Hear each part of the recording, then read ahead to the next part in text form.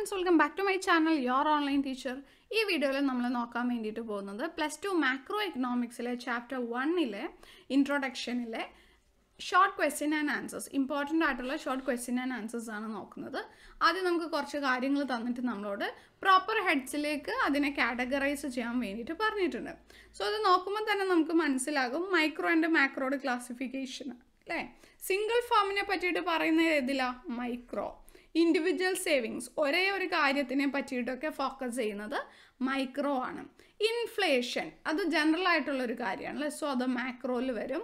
Unemployment എന്ന് പറയുന്നതും മൊത്തത്തിലുള്ള വലിയൊരു കാര്യമാണ്. So macro. National output macro ആണ്.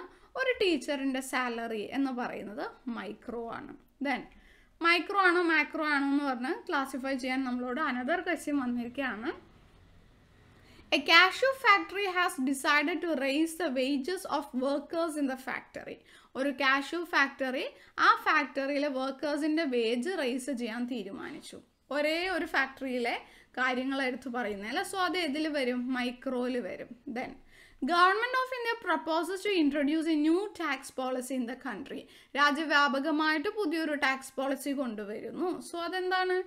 ജനറൽ ആയിട്ടുള്ള ഒരു കാര്യമാണ്. സോ അത് മാക്രോ ആയിട്ട് വരും. ദെൻ നെക്സ്റ്റ് ഓഡ് വൺ കണ്ടുപിടിക്കുക. പ്രൈസ് ഓഫ് റൈസ്, അരിയുടെ വില. സേവിങ്സ് ഓഫ് എ ഫാമിലി, കുടുംബത്തിൻ്റെ സമ്പാദ്യം. പ്രോഫിറ്റ് ഓഫ് എ ഫേം, ഒരു ഫേമിൻ്റെ ഒരു സ്ഥാപനത്തിൻ്റെ ലാഭം. ഇൻഫ്ലേഷൻ, പണപ്പെരുപ്പം.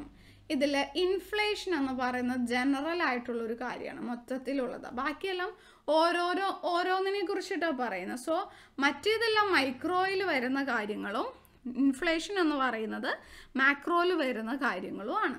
Then GDP, India's foreign exchange reserve. Income of A family, total export. ഒരു ഫാമിലിയുടെ ഇൻകം അല്ലേ ഇതിൽ ചെറിയത്, ബാക്കിയെല്ലാം ആസ് എ ജനറൽ ആയിട്ട് വരുന്ന കാര്യമാണ്. So income of A family എന്ന് പറയുന്ന മൈക്രോയും ബാക്കിയെല്ലാം മാക്രോയുമാണ്. ദെൻ കംപ്ലീറ്റ് ദ ഫോളോയിങ് നമ്മൾ പഠിച്ചിട്ടുണ്ട്. ഫാക്ടേഴ്സ് ഓഫ് പ്രൊഡക്ഷൻ ഏതൊക്കെയാണ്? Land, labour, capital and organisation. ലാൻഡിന് എന്താ കിട്ടുക? റെൻറ്റ് കിട്ടും. ലേബറിന് കിട്ടുന്നത് വേജ്. ക്യാപിറ്റലിന് ഇൻട്രസ്റ്റും ഓർഗനൈസേഷന് പ്രോഫിറ്റുമാണ് കിട്ടുക. Okay. Then next choose A correct answer. General theory of employment and interest and money. ഇതിൽ ആരെ എഴുതിയതാണ്? നമ്മൾ പഠിച്ചു അല്ലേ? മാക്രോയിൽ നമ്മൾ ഫസ്റ്റ് പഠിക്കുന്നത് അത് തന്നെയാണ്, JM കീൻസിൻ്റെതാണ്. ദെൻ ക്യാപിറ്റലിസ്റ്റ് എക്കോണമിയിൽ 4 സെക്ടേഴ്സ് ഏതൊക്കെയാണ്? Firm, house hold, government and external sector. Then ഇത് ക്ലാസിഫൈ ചെയ്യാൻ പറഞ്ഞിട്ടുണ്ട്. Price mechanism. അപ്പോൾ കാണുമ്പോൾ തന്നെ നമുക്കറിയാം എന്താണ് ഇതെന്ന് പറഞ്ഞാൽ capitalism and സോഷ്യലിസത്തിൻ്റെ ഫീച്ചേഴ്സാണ്.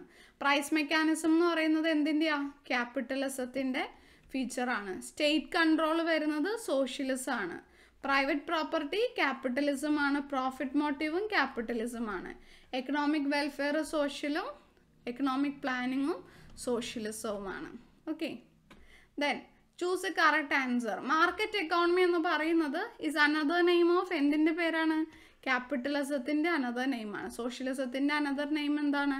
Centrally planned economy. So ഇത്രയും കാര്യങ്ങളാണ് ഫസ്റ്റ് ചാപ്റ്ററിൽ ഏറ്റവും ഇമ്പോർട്ടൻ്റ് ആയിട്ടുള്ള short question and answers. Video helpful ആണെങ്കിൽ ഒന്ന് ലൈക്ക് ചെയ്യുക, താഴെ കമൻറ്റ് ചെയ്ത് അറിയിക്കുക. Thank you.